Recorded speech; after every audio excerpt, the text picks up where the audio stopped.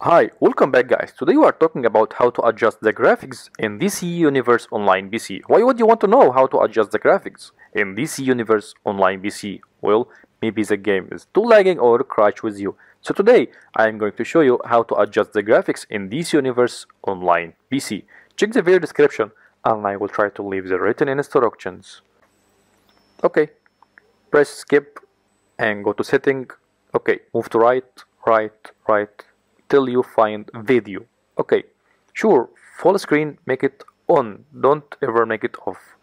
Okay, choose this resolution. Now make all this on low quality.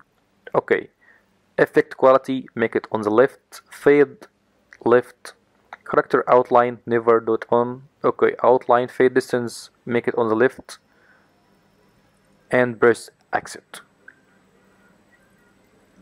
Okay, that easy guys. You will find the game will be more smoother. Just press yes and close this.